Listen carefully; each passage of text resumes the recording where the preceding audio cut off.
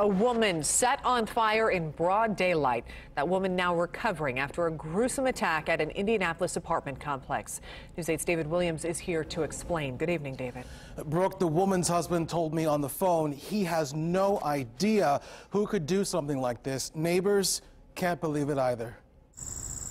It almost sounds like a scene out of a horror movie. That's terrible. I don't want to be around nobody doing no mess like that. A Metro Police incident report states a woman was hurt Sunday morning around 10:30 at this apartment complex when a man threw gasoline on her and ignited it, setting the woman on fire. That's crazy. That's pitiful. A man can do a woman like that. It's just sad.